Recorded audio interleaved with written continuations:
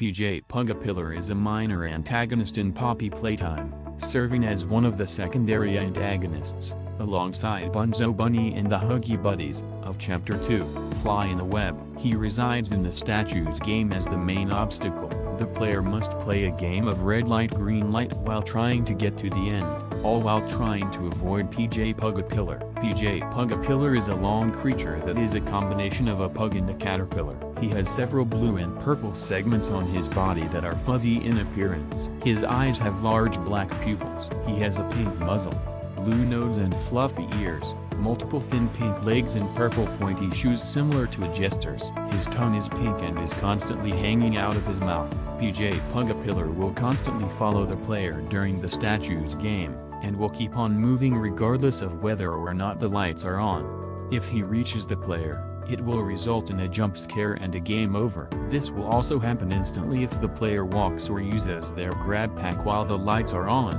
regardless of how far ahead of PJ they are.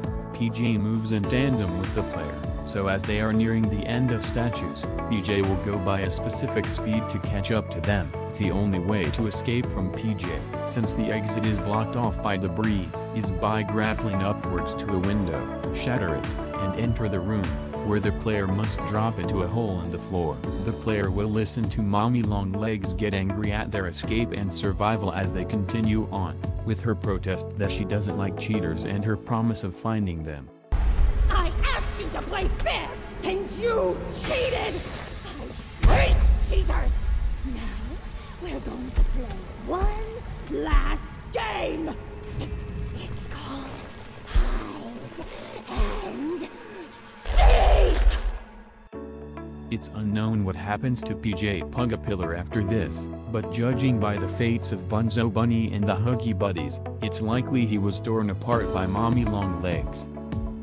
Interesting facts: PJ Pug-a-Pillar was planned to be a female, and go under the name Cassie Cutie Pillar. The initial design for the character resembles more like a caterpillar than a dog. PJ was originally a purple caterpillar instead of a pug caterpillar hybrid. PJ's voice might be inspired by Scooby-Doo.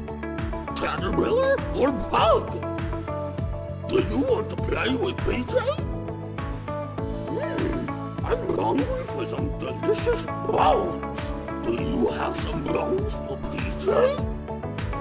PJ is indeed a part of the Swapimals series, just like Cat B.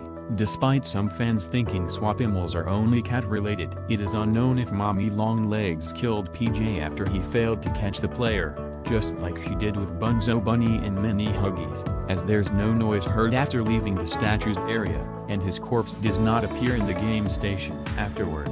PJ Pug-a-Pillar's jump scare has multiple frames where his head would disappear. It is unknown what causes this in the game. PJ Pug-a-Pillar's jump scare alongside this has PJ in all blue fur for his body, which is incorrect on how he actually looks in the game. In the newest patch, going past PJ's head will result in a jump scare. PJ now goes over the rubble at the end and spawns back at the foam pit. In the next series, I will tell you about other Poppy Playtime toys. You will learn even more about the world of this game and even what was hidden from your eyes.